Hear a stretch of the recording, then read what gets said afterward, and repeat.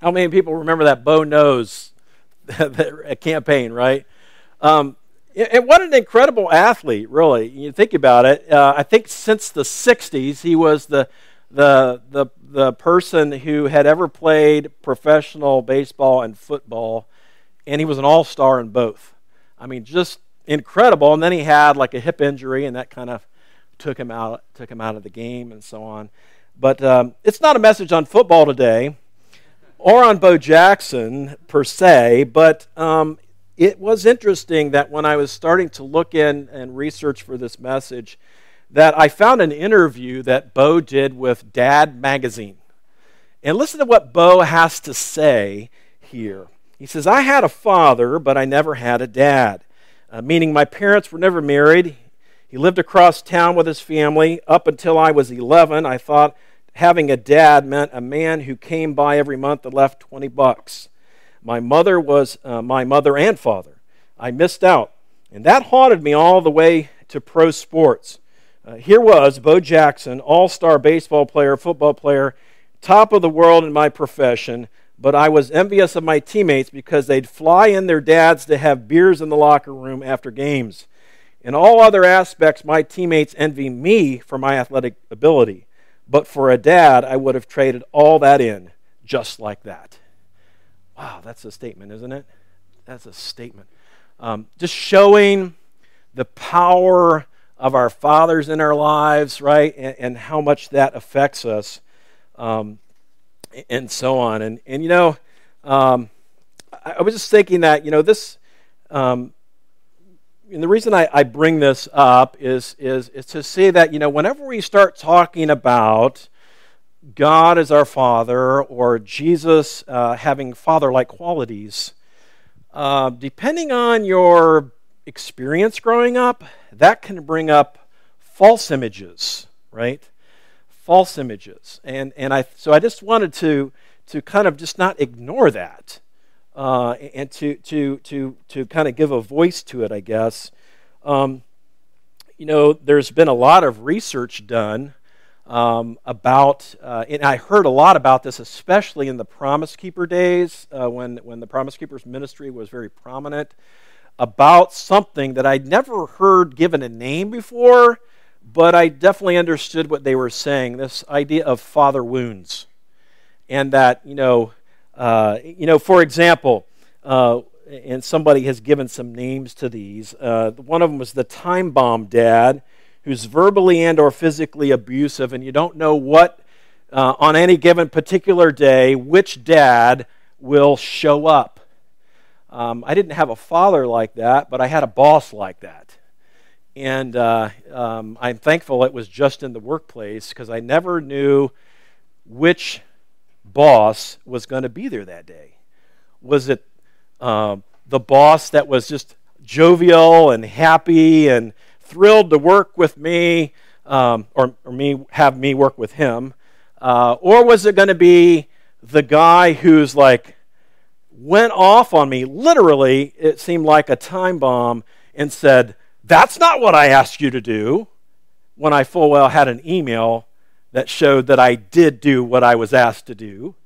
And, some of you can identify with that on a boss level, but, just think about growing up in that environment maybe where you had a father and it was time bomb dad, and just what mixed messages you would receive, and how when talking about God as Father then could bring up some difficult emotions. Then there's the emotionally distant dad who's never really expressed their loving acceptance of their son or daughter, or maybe they've never really expressed the words of how much they are proud of their son and daughter. And, that's something that I was just thinking about that I need to do more of, even just now with my adult children, just to tell them, the things that I can say, just I'm very proud of you because this, and knowing that even as adult children, my children need to know that I'm proud of them and that I accept them, and and so it's just good to be aware of this. And some of us in our parenting, we didn't really, don't you wish your kid came with a manual? So we fuddle around and, we make mistakes. But I would say probably the one thing that I'm reminded of as we kind of preface this message with this information is that, what? We just need to be good, parents in general, we need to be good at asking for forgiveness. We just need to be good at that because we know that we're going to mess up, and we know that we have messed up, and when we do, we just own it and just confess it, and so that sometimes it might come years later. Sometimes our kids might express to us something that they remember vividly that we have no recollection of, and that can happen, and maybe it really marked them, and we had no idea. And so it's just good, even like I said, even with our adult children, if your children are grown, it's just to, still listen and still, when necessary, ask for forgiveness and grace there. And then there's the absent dad, kind of like Bo Jackson experienced, right? His father was absent. He was nowhere really on, practically speaking, on the radar in his life. And even though many times these fathers that are absent may not intend to communicate this, but their absence in their child's life often communicates rejection. Like, I don't want you, or I didn't want you, right? And so on. And so, again, my purpose here is not to bash dads. It's just to kind of say, I acknowledge the fact, and we need to also realize that some of us just, had different experiences growing up, and when you talk about God as Father, some people have a hard time relating because of that. And God can heal that. There's no question about that. That does not have to be like the end of the story, right? So anyway, I just pray, if that's your experience, I pray the Lord would heal that in your life, and that you would, I don't know, for lack of a better phrase, be reparented by God to kind of know His Father, what a fatherliness is. But I guess what this leads me to here is this: you don't want to judge your Heavenly Father or Jesus' fatherly qualities by your earthly father, because they're sinners, right? We're all sinners. We got to realize they're not perfect, and there's no perfect parent, right? But our Heavenly Father is perfect, right? And Jesus, as we talk about His fatherly qualities, He's perfect, right? So, and nobody's going to experience the perfect parent, and and again, it's not to kind of go out of here and saying, yeah, I'm going to blame my parent for everything that's wrong in my life. It is true. There are some things that I'm sure they've probably done wrong or whatever, but, I think what we need to do is say, well, God, how do I move on from there? How do I experience God as my Heavenly Father in a healthy way, right? All right, so with that, why don't you go ahead and stand up with me, and let's take a look at this passage again as I read the Scripture. If you're able to stand up. I'm going to read this passage. This is where we've been going through these different titles for Jesus. And here in Isaiah 9, 1 through 7, which says, But there will be no gloom for her who was in anguish. In the former time, He brought in contempt the land of Zebulun and the land of Naphtali.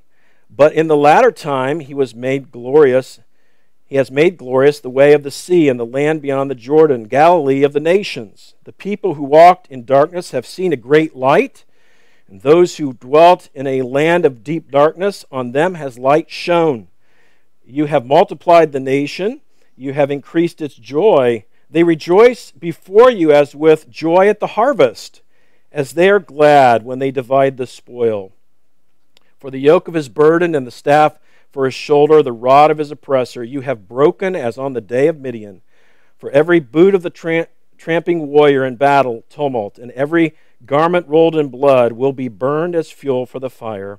For to us a child is born, to us a son is given, and the government shall be upon his shoulder, and his name shall be called Wonderful Counselor, Mighty God, Everlasting Father, Prince of Peace. And of the increase of his government and of the peace there will be no end, on the throne of David and over his kingdom, to establish it and to uphold it with justice and with righteousness from this time forth and forevermore. The zeal of the Lord of hosts will do this. This is God's word. Please have a seat. And so this is our third message in this series about these different titles, if you will, that are attributed to the Messiah, Jesus, in this prophecy here in Isaiah 9, right? And so, when I read that title, Everlasting Father, I just get conflicted. I get, theologically conflicted, okay? Because you're thinking, well, we're talking about Jesus the Son, and we're calling him an Everlasting Father, and I'm like, what? It just does a little, for me, my brain just what is that about? And so a couple of things here to make note of when considering Jesus as Everlasting Father, okay? One is that this reference does not mean Jesus the Son of God and God the Father are the same. Okay, they're not the same. It's not like they're, okay, I'm going to date myself here. A cartoon, the Wonder Twins. How many Wonder Twins people? Anybody know them? Yeah, Wonder Twins activate, and they put the rings together and form of an eagle, or whatever. They take on these forms. So now, how does that relate to this? Let me tell you. Okay, it's not like that God just changes form, right? And then now we have Jesus as God, poof, and now we have Jesus as God as the Holy Spirit, poof, and he's changing form. No, there's one God, three persons, somehow, right, distinct. All right, that's why I'm saying I want us to realize that this title, Everlasting Father, we should not confuse that with the first person of the Trinity, God the Father, okay? So I just kind of want to make that point here. And really, what I think this is here is a reference, and I've alluded to it before, of Jesus' fatherly qualities, okay? His fatherly qualities, all right? Rather than thinking about him as God the Father, because he's not. Another thing about this title, Everlasting Father, to think about, is that the word everlasting may mean that whatever Jesus' fatherly qualities are, he never abandons those responsibilities. It's forever. He's our forever Father, okay? And now I know he is everlasting in that he's always been, always will be, the Alpha, the Omega, all of that. But I'm just saying I think there might be another side to this word here, another aspect to it. We talked about the eternal nature of Jesus the last time, but I think there might be another aspect of this, just that he is always doing his job, can I say that, in his fatherly qualities. He's never going to fail us in his fatherly duties, okay? And that's encouraging to me because, just as humans, we fail one another. And as we mentioned earlier, parents, we sometimes fail our children. We just miss the mark. It's just reality, right? And so I think it's good for us to realize that Jesus is constant, right? We can always count on him and these fatherly qualities. We're just going to look at a few today. He is always these things to us. Okay, his children. Okay. All right. So, what are some of Jesus' fatherly qualities that we could think about here today? And again, I'm sure there's way more than I'm thinking about here. But like a good father, Jesus knows everything about you. Jesus knows everything about you. My dad knows a lot of things about me. And I'm glad he doesn't really tell everybody. We hung out with my dad and his girlfriend the other day. My mom went to be with the Lord a number of years ago, and he's been hanging out with his lady Patty. She's super sweet, and so glad that they're hanging out together. But I was thinking, my dad knows the good, the bad, and the ugly, man. It's like that Clint Eastwood. It's just that movie. Some of you guys don't even know that movie reference. Yeah, and it's a spaghetti western, as we called it. But anyway. But he knows the things I like. He one of the things that my dad was really good at growing up was just being there. He was always at my sporting events, and And though I know my dad at times worked a couple of jobs and so on, that, when he got home, it was like we went out when it was the springtime, and we threw the baseball together, like just for hours. And he was my coach in baseball all the way up, from the very little league, barely can hold a baseball bat, all the way up until I entered high school. Now that has its pluses and minuses when your dad's the coach, Just if you've ever been a coach, this can get a little tricky. But he just always took that interest in my life, and so he knew I love sports, and of course he was a sports person himself. Actually, I saw letters of interest from professional baseball teams for him, but then he got in a car accident and messed his hip up, and the rest was history. But anyway, it's not a message about my dad, but I'm just saying that he knows me. He knows just everything about me, and he knows my flaws. And one day I just remember there are things that mark you that you remember. And one day I remember in the hallway, there's this little hallway between the living room and the bathroom, and there is I don't even know if it's there now. Maybe you'll know. There used to be a plate with Jesus' face on it. And in that hallway, I told my dad I hated him. I was, teenage angst, whatever you want to call it, but no excuse. And as a dad, I'm thinking, if one of my kids said that, well, not only would I be mad, but it would hurt, And so my dad knows all that stuff, and he still loves me. Still loves me. That's amazing to me. And Jesus, much more, knows everything about us, the good, the bad, the thing, and he loves us. So take a look at John chapter 1, if you will. This is an amazing passage to me. Out of the whole Bible, you could just say is amazing, but it strikes me about what we learn about Jesus. In verse 43, John 1:43, and we'll read on a little bit. It says, "The next day Jesus decided to go to Galilee, and he found Philip and said to him, 'Follow me.' And now Philip was from Bethsaida, the city of Andrew and Peter. And Philip found Nathanael and said to him, 'We have found him of whom Moses in the law and also the prophets wrote, Jesus of Nazareth, the son of Joseph.' Nathanael said to him, 'Can anything good come out of Nazareth?' Philip said to him, 'Come and see.'" Love that. Jesus saw Nathanael coming toward him and said, "Behold, an Israelite indeed, in whom there is no deceit." And Nathanael said to him, "How do you know me?"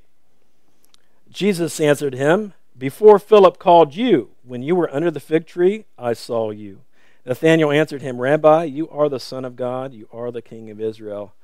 And Jesus is like, I know you. I know everything about you. And just thinking about, he knows us. And the great thing about that is that because he knows us, he knows what we need, right? Love that verse, and I don't have the reference handy, but just that talks about, in our prayer life, he knows what we need before we even ask, right? And when you're close with somebody, and it's kind of like that, you kind of even almost kind of know what the other person's going to say before they say it, right?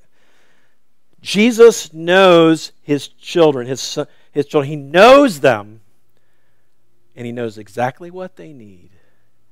And I'm so thankful that Jesus is like that for us, is that he's aware of everything that's going on in my life. Nothing escapes him, and so he knows everything about me. There's other things that you can think about this. I thought about this because I'm bald, but he knows every hair on my head. Now doesn't take him that much to count them now. But he knows, Luke 12:7, where it says, he knows every hair in head. In other words, the point is not that he can count hairs, though he can. The point is he knows everything intimately about us. And when I think about that, then I'm thinking, well, who do I want to go to then to talk about what's going on in my life? Him. I want to go to him. I want to tell him. Because he even though I with my mouth I tell him, he's like, well, yeah, I know that. But it's so healing and helpful when we do pour our hearts out to the one who knows us, like he knew Nathaniel, right? Without necessarily having to even be there, right? He knows everything about us. And then, of course, just thinking about God in general is going back to what a very probably popular psalm for many is Psalm 139, right? In those. In verse 13 of Psalm 139, it says, "For you formed my inward parts, you knitted me together in my mother's womb." And he says, I praise you, for I am fearfully and wonderfully made. Wonderful are your works. We need to remember, this is who God says we are. We are his creation, and he calls his creation wonderful, right? Wonderful. And so he knew us before we ever drew a breath. Okay, this is something that maybe you can know theologically, but I think we need to just say, Lord, I just need to be renewed in my, and this is worthy of this word, awesomeness of God, in that he knows. He knows everything about us, every cell in our body. Your eyes saw my unformed substance. In your book were written, every one of them, the days that were formed for me, when as yet there was none of them. God knows every day that we're going to have, the first and the last. And so like a good father, Jesus knows everything about you. Another aspect is, like a good father, Jesus forgives you completely. And that's where I had this memory of, really going off on my dad in that back hallway. It's just like, I've had to ask forgiveness many times over the years from my parents for different things, as I'm sure every child does. But I'm so thankful that,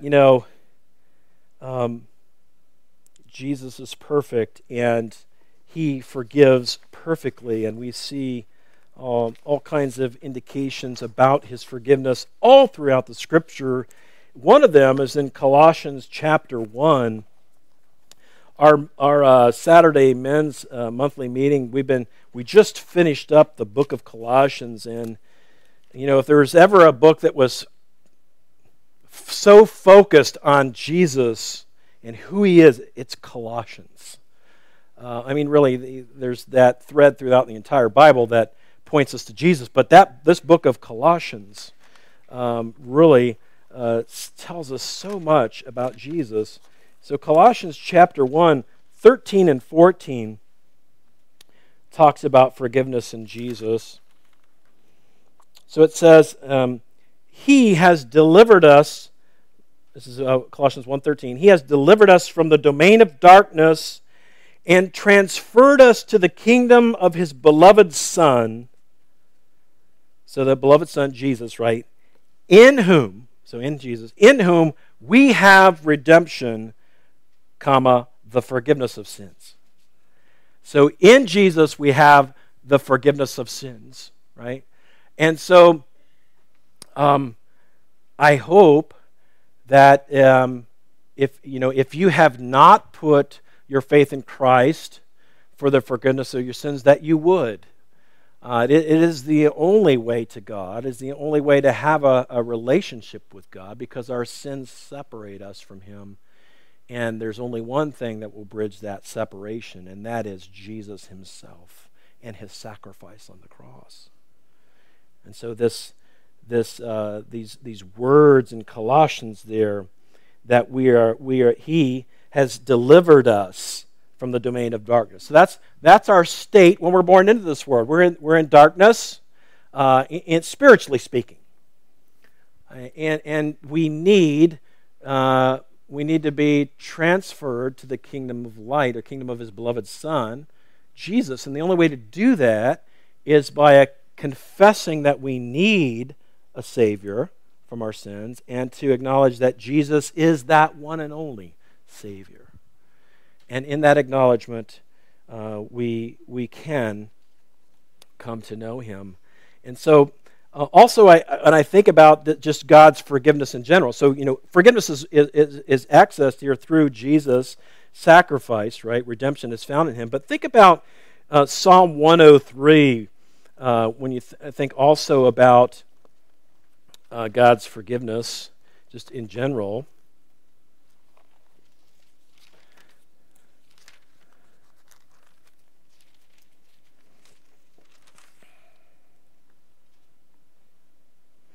Start in verse 8. Psalm 103, verse 8. The Lord is merciful and gracious, slow to anger and abounding in steadfast love. He will not always chide, nor will He keep His anger forever. He does not deal with us according to our sins, nor repay us according to our iniquities. For as high as the heavens are above the earth, so great is His steadfast love toward those who fear Him. Verse 12, as far as the east is from the west, so far does He remove our transgressions, or our sins, from us. As a father shows compassion to his children, so the Lord shows compassion to those who fear Him. Isn't that a good word? Complete forgiveness, as far as the east is from the west. That's what He's trying to show us, is that we are completely forgiven when our faith is in Jesus and what He has done. Completely.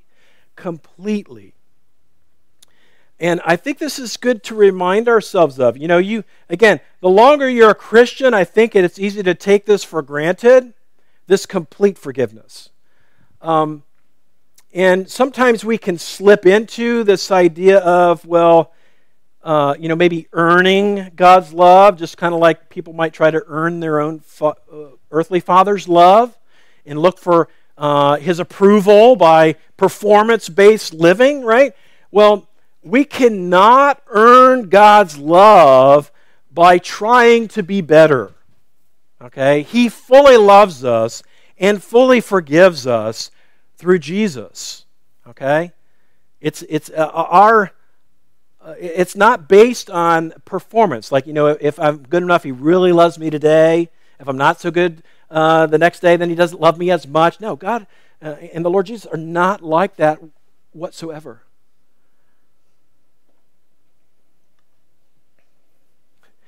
And Zephaniah, in the book of Zephaniah, he talks about how the Lord sings over us. He sings over His children.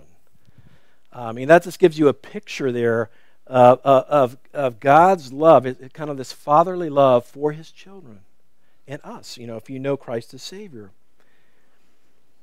So just thank the Lord today, if for nothing else, that if you know Jesus as Savior, you don't have to earn His love. In fact, He's demonstrated His love for you, it says in Romans 5. And that while we were yet sinners, Christ died for us. He's shown you how much He loves you. And we should praise God for that. That should be enough right there. And when I think about all the things I've done wrong and still do wrong, and He still accepts me, He still sets His love on me because He sees me through Jesus. Not because He's just going to sweep our sin under the carpet and say, oh, well, it doesn't matter. That's not what happens. We need a Savior. God doesn't just say, oh, I'm so nice, I'll just forgive all people's sins. No, that's why Jesus came, right? Was to make a way to God the Father through what Jesus did. But in John 1:12, why don't you turn there with me if you have your device or your Bible? This is a good verse to really keep in mind when we're talking about being God's children, okay? And what it means, how are you brought into the family of God? How are you brought into the family of God? You see, John 1, verse 12.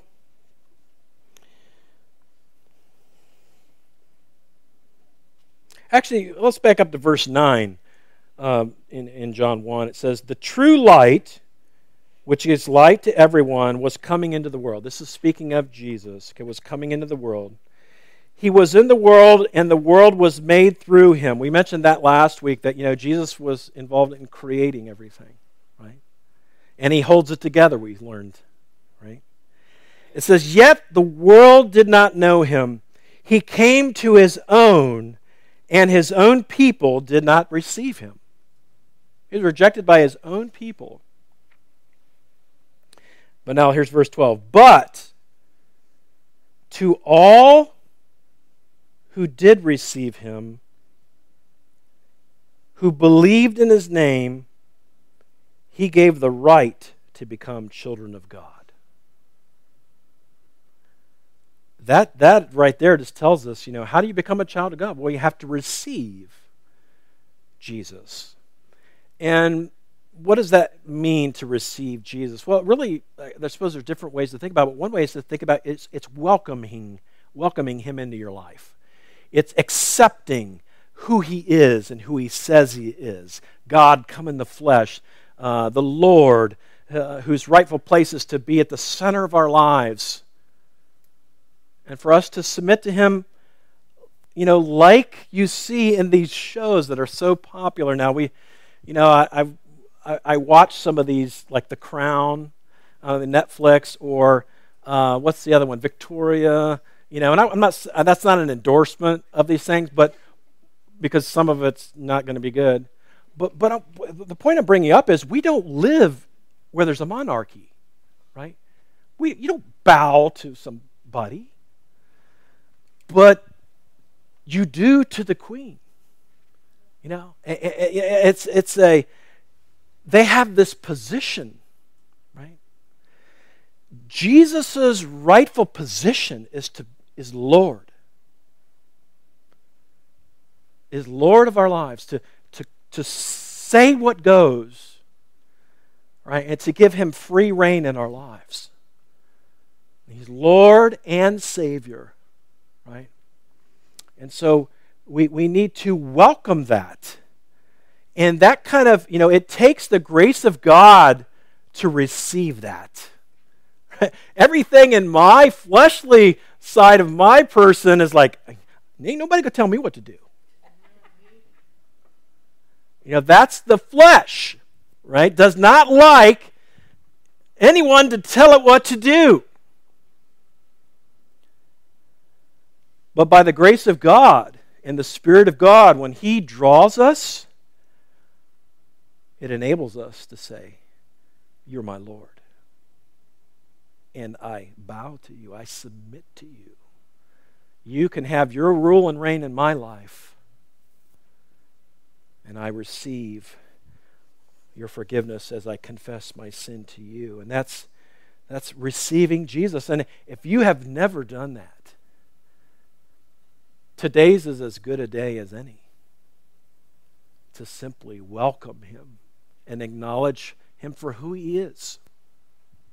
Okay? Lord and Savior.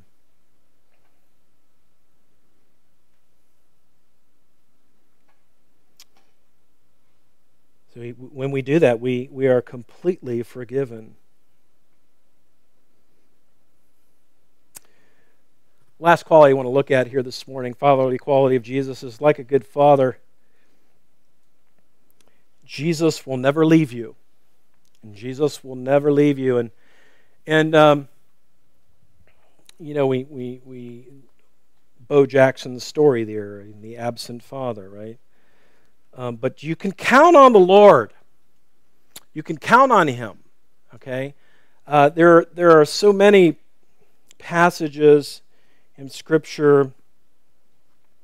A couple I'll mention to you. One, One of them is just in I don't think we mentioned this one here recently, but Hebrews, the book of Hebrews, chapter 13.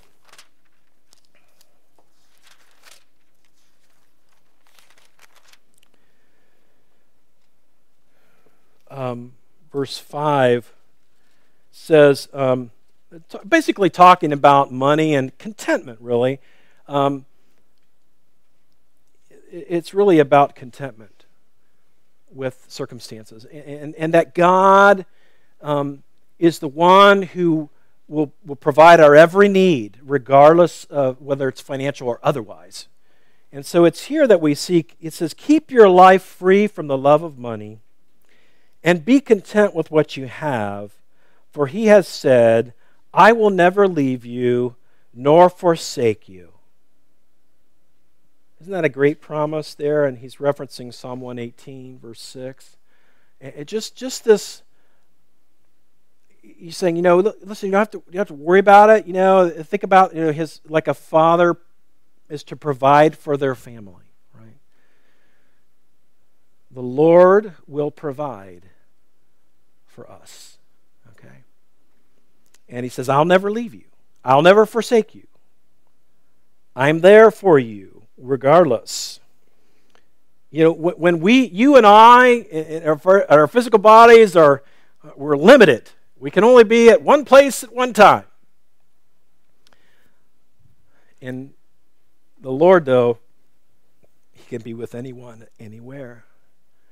And he will never leave us nor forsake us. I mentioned this verse last week. You can just write it down if you want. Matthew 28:20, where Jesus there, before he ascends to be with the Father, he says, I am with you always, to the disciples, to the end of the age, right? I'm with you always. With you always. I mean, what a great promise. Again, these are things that, I don't know about you, but I need to almost pray these back to God. I need to say, well, I know that theologically, but I want to engage my mind, my lips, just to remind myself that he's with me, right? Emmanuel, God with us, right? But now we have the deposit of his Holy Spirit, right? And he's with us in that sense. Now, this is interesting. Now, this is not about a fatherly aspect, but a motherly aspect, because I just thought, this idea of him never leaving us or forgetting us, I just thought this is a great verse for us to get this idea that the Lord, nothing slips by him. He will not forget us. And that is in Isaiah chapter 49.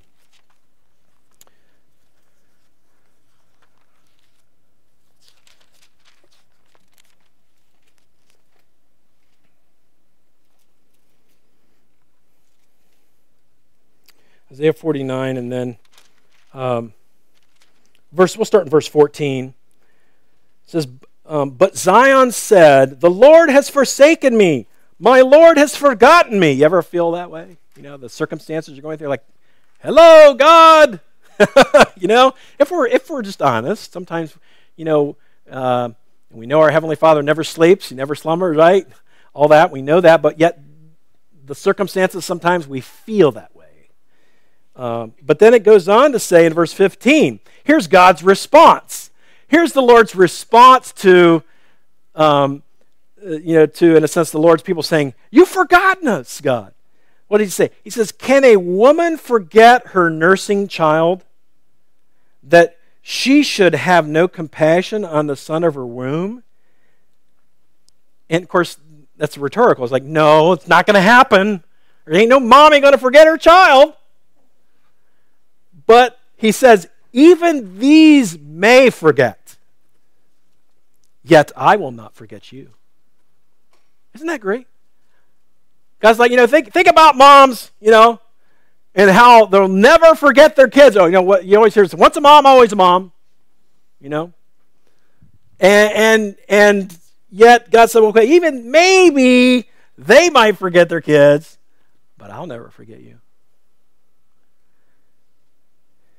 In other words, I'll never leave you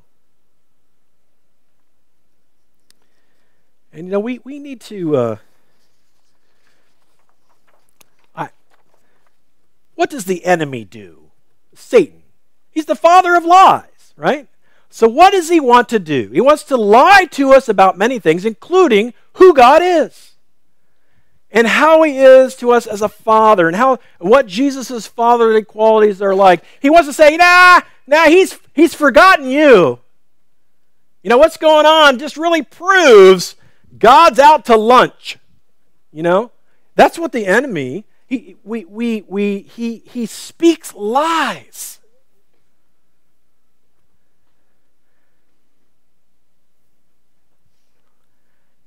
If Satan's mouth is moving, he's lying. Okay? And I think what we need to do is just embrace and proclaim these truths we're learning here today. And you and I can extinguish the flaming arrows or missiles of the evil one, those lies, with the truth. But you can't do that unless you know the truth, right? And so we put up that shield of faith. We know, and we gird ourselves, right, with the belt of truth. Because that is our armor. That's how we win these battles. And, there's so many things that go on in here that nobody sees, right? But Jesus is everlasting Father to us. And among other things, it reminds us that, He knows everything about us, right? He knows everything about us, and He forgives us completely, right? He's not withholding His love or His forgiveness, and that He will never leave you, all right? Let's thank the Lord together. Father in heaven,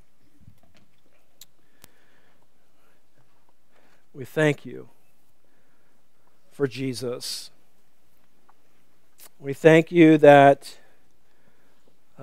you give us these titles that help us understand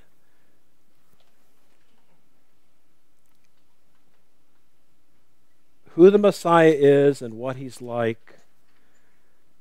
And we're so thankful for this image of an everlasting Father, a forever Father. He never slacks or lacks on His responsibilities in these fatherly qualities.